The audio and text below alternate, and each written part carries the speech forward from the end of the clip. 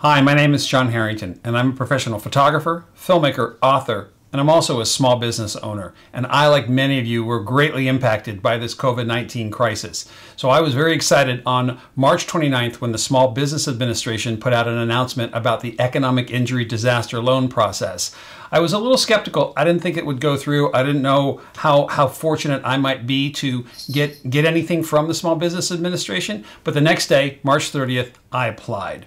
I was very hopeful that something might come through. And one of the things that struck me about the EIDL loan was that you could request a loan for up to $200,000 with nothing more than a personal guarantee. You didn't need to put up any collateral or do a lot of paperwork. They just wanted to do a credit check. And all of this would come through the Small Business Administration. And even a bankruptcy wouldn't impact your application, provided you could provided you could prove who you said you were. So when I went through that process on the 30th of March, I was hopeful. They didn't ask for a lot of information, but they did ask for my banking information in the event that I would get the immediate loan advance of up to $10,000.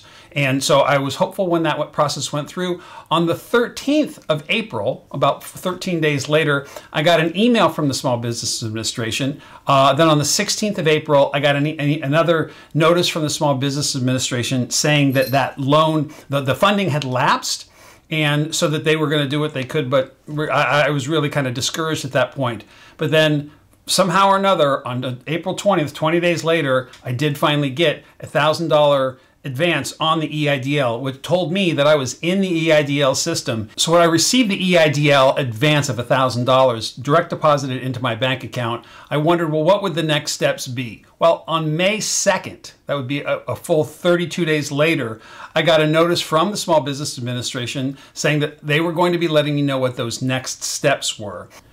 So when I got the email from the Small Business Administration on May 12th, 42 days later, I jumped on it. I went through the process of filling out what little information they were asking me for in order to actually complete the processing of my EIDL loan. So let me walk you through that process and show you how simple it was and kind of what you can expect if you too are waiting for the SBA to get back to you with the status of your EIDL request. Now, it's other than an agricultural business, it's the process of getting an EIDL loan is over. You can't actually apply for them anymore, at least as of right now.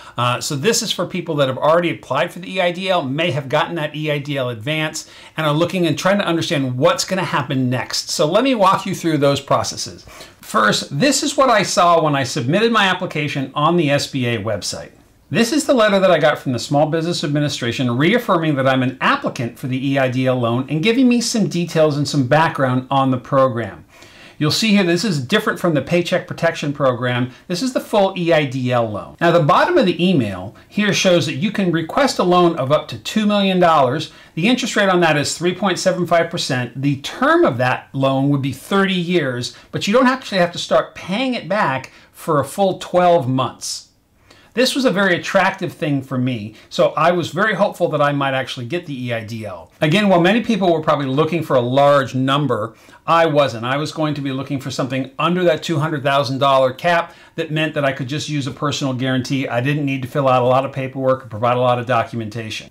This is the notice that I got from the Small Business Administration on April 16th talking about the lapse in appropriations. They had so many, as you all well know, applications, but it does say, and this was that glimmer of hope, applicants who have already submitted their applications will continue to be processed on a first-come, first-served basis. And I thought I had a pretty good shot at it, given that my application was submitted a day later. I was on March 30th. So I was hopeful that this meant that I would have been one of those first folks to actually get the EIDL or be able to actually apply for it. On May 2nd, late in the evening, this is the letter that I got from the SBA, which talked about the fact that my application is currently being processed in the order that was received. Now, I was very hopeful. This gave me some hope, and it told me that I'd get an email notification when there was a change in my application status. So at 9:32 in the evening on May 12th, some 42 days after I had actually applied for the EIDL loan, this is what I got first. An email from the SBA telling me that I needed to log into the SBA and create an account. This is my first opportunity to really create an account and maybe give some additional information to the SBA. So once I clicked Create Account, it auto-populated my email address from the email that it had sent me and asked me to create and choose a password and reconfirm the password. That's all I had to do in order to actually create the account. Once I created the account, this is the next screen that I was met with. On the status, it said, "You're eligible. Please review the loan amount." And on the left-hand side, you can see where it says, right here, you can see where it says, "Review and accept the amount." Now, when I clicked on "Review and accept the amount," this screen came up. And this screen allowed me to modify my loan amount from anywhere from $1,000 up to the cap that they had provided for me, which was significantly less than the $200,000 maximum, but it certainly was a number that would work for me if I was in fact going to get it. And every indication was that I was going to get it. It also broke down the loan breakdown, reiterated here that it's 30 years, 3.75% interest rate, monthly payments. The repayment started 12 months after closing, $100 to process and file it, and then it showed me what my monthly payment would be. All I had to do here was click the accept button, and when I clicked the accept button, I came back to this screen, and you can see there that now it says status amount confirmed. And I, of course, can go back and change the amount if I need to or want to. The next steps that I had to complete were to verify my identity.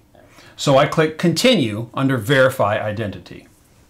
It came up and asked me to answer several fairly simple questions about who I was that would be information generally known only to me, the county that I lived in. It asked me some information about my residence. It asked me in what city the street that I'm on was, and it asked me what month that I was born. And once I answered those questions, all I had to do was click on Submit Answers. And I come back and it says, "Great, we've verified your identity." I clicked Continue. So what you can see now, I come back to this main admin screen. You can see that I've confirmed the amount that I would like my loan to be. I've verified my identity here because it says electronic disbursement completed. That's a demonstration that I had actually gone in and submitted my banking information when I applied for the EIDL, and I have in fact received that advance on the EIDL for that amount. And so I could, of course, here, if I wanted to go in and edit that information, I did not. So what I did next was I clicked on the button that said Submit for Processing up under Status. It then says, "This will submit your application for processing." I clicked Submit.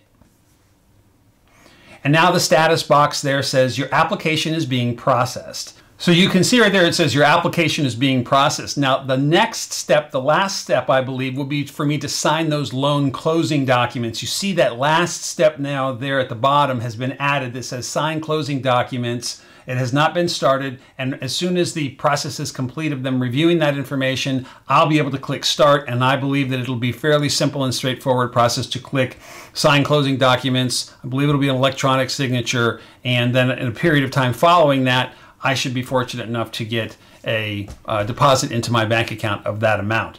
Now, that being said, I also did not get an email from the SBA confirming that I'd done any of these things. There was no follow-on email. So at this point, I expect that I'll be getting an email from them when they're ready for me to sign those closing documents. But that was a pretty simple and straightforward process for when you're doing a loan that's under that $200,000 figure. So that's how simple the process was to go through it on the SBA website. Sure, it took 42 days from when I submitted my application to when I was able to complete those steps and submit it for processing. I'm hopeful that it won't take another 42 days before the actual signing of those closing documents occurs and that money hits my bank account. But hopefully that will kind of take away some mystery for you of what the process is involved for doing an EIDL loan. Thanks for watching.